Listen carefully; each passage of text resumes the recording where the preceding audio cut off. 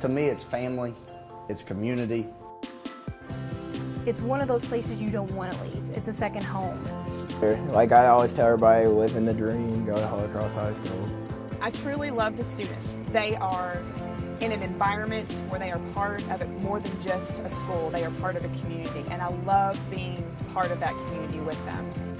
Because we have small classrooms and small class sizes, we're able to get to know our students really well, and that way we can kind of cater our teaching and help them specifically with what they need and to learn the most that they can.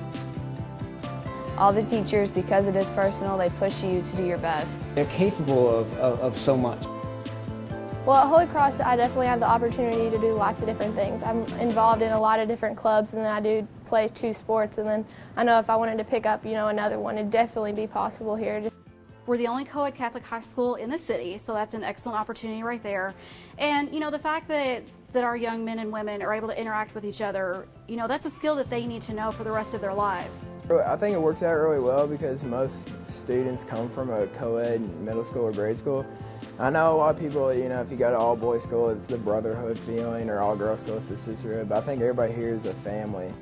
Holy Cross is just different, and you get the opportunities to do something you've never done before, and you can try something new that you never thought you could do, and Holy Cross, they kind of find your undiscovered talents that you have. This Holy Cross was a place that gave a whole lot to me, provided me an opportunity to take advantage of a great education, which I did, and it certainly has prepared me for my future. And my Holy Cross education sticks with me every single day of my life.